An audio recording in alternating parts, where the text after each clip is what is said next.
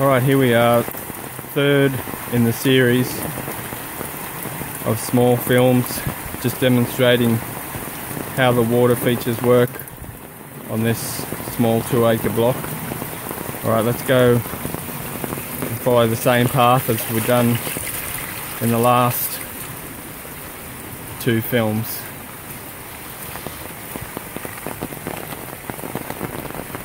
Large amount of water, upwards of close to 200 mil have fallen in 24 hours. I'll just take you down and we'll just follow the path of the water and just see what the water does. And I might do another film later, just going into the details of the other functions of the systems. But right now, let's just have a look at what all this water is doing and where it comes from and where it goes.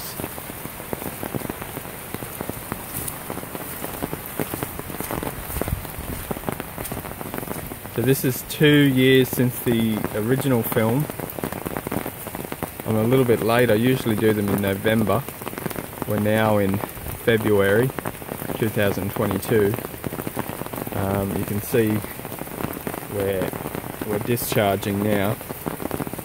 Everything's just absolutely full. Let's go up. I'm right in the middle of a bit of a microburst, so it'll give you a good idea of actually how much water we have to manage on this relatively steep block. It's not just the volume of the water that we have to manage, it's the velocity of it, because it just wants to pick up so much speed and turbulence as it moves downwards.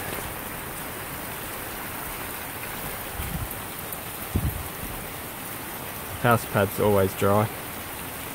We've got that back drain there. We've got the chicken pen in.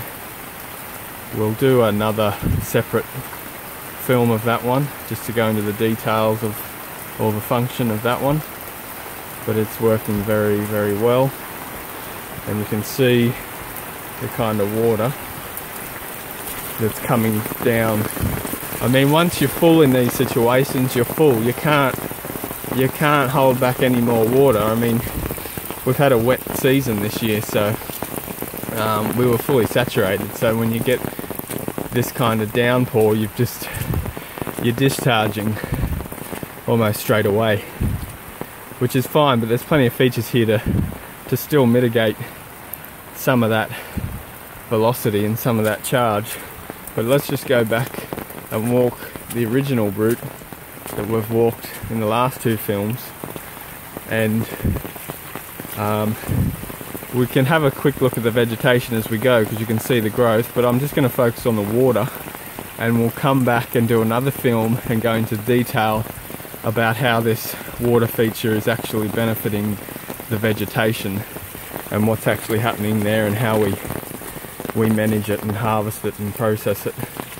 But you can see what kind of water comes up here. You can see that all the water is being designed to run on contour, so to basically spread it, so we can spread it from that side of the block all the way, sorry, that side of the orchard there, all the way to that side of the orchard. So the orchard gets an even spread, even though we're on a domed hill where the water would tend to shed to the outside. We've managed to spread the water evenly throughout the whole orchard, watering upwards of probably, in this area, about 60 fruit trees. So as you look down, the water is being evenly dispersed. And we've got a couple of holding ponds that hold a couple of 1,000 litres, just to help with extra soakage. But again, at this level you don't need it. So if you see along this swale here, we've got an even spread all the way along, evenly distributing any kind of nutrient that's running down and depositing it in the swales. Everything is even, nothing's flowing fast up here.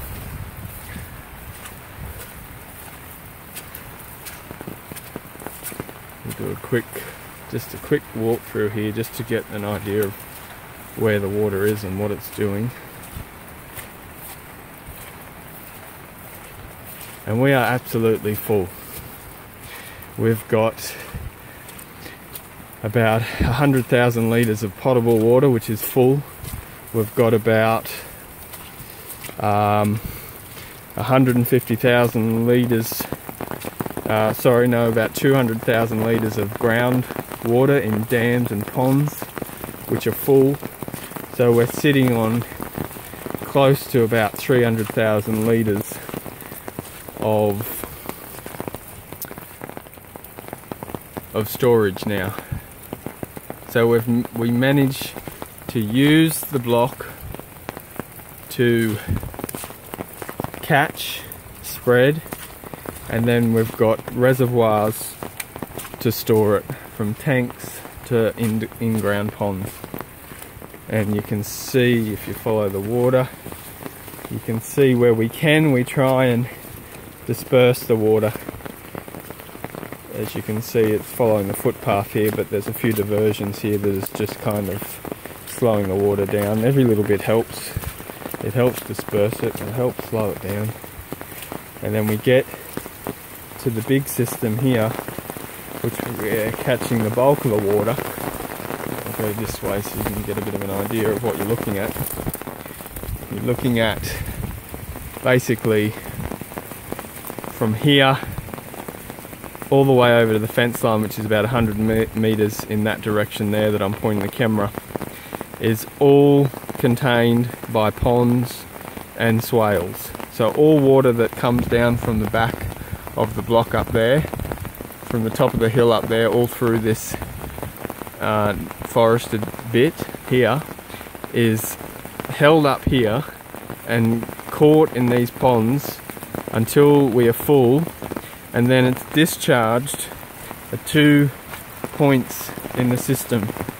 We'll go have a closer look at that. Now, excuse all the mess, we're still rearranging things at the moment, but the main frame is almost pretty much where we want it to be. All the water features are in.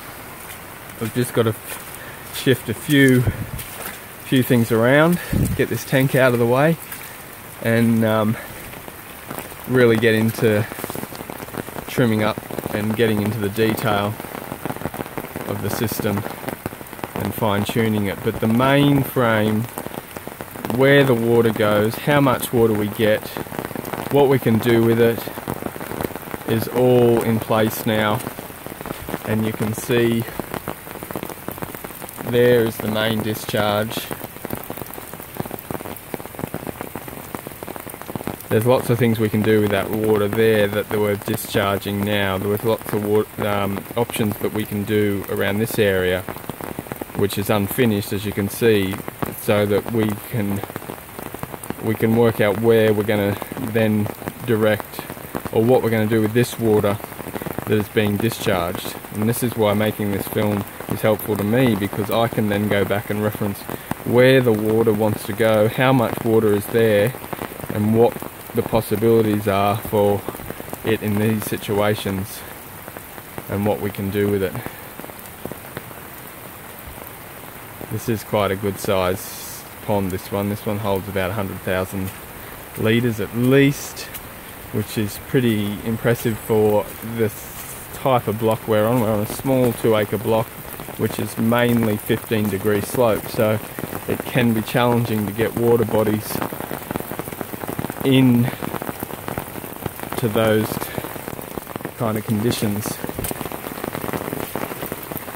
So we've got close to probably 80 to 100 metres, sorry, probably more like 60 to 80 metres of pond and swale feature that interrupt the flow of this runoff, and then is used to our advantage to the point that we then discharge at full. So this is the boundary of the block here, and the water leaves this level spillway right at the edge of the block. It's leaving it now, all along this level sill, and it works in sync with the central level sill in the system, so that when we do get these major rain events, we are safe. The infrastructure is safe, it can discharge, and no damage is done. So you're able to safely catch large amounts of water, but control it safely at the same time, so that we don't cause any damage as a result of such modifications. So have a quick walk down and have a look at the bottom one. We'll go into the trees and all that in another film, because you can see the growth factor on this stuff is just phenomenal. Like, we're only talking 2 years on this system. That system over there is actually only 6 to 12 months old, that one there, and that has had no irrigation or anything other than the natural runoff. We'll have another look at that system there. So from the fence line where we were, all the way along through the large pond, the swale over there goes to the fence line. It's a large pond, about 1/3 of the way, and then another swale with the spillway, and then all the way along to the smaller pond.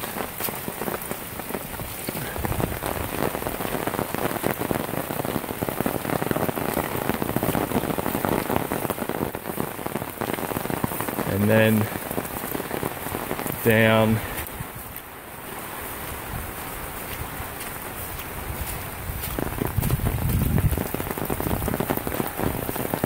to the driveway, hard surfaces, taking the water away. A little bit of water there actually diverts off the block down to the road, the driveway culvert, and down into the drain adjacent to the road. A small amount of water there we let go. We could put a diversion drain across here and take that water over there, but again, there's so much water at the moment that we really don't need any more water being diverted onto the block. It's all about just letting it go passively now, because we are full.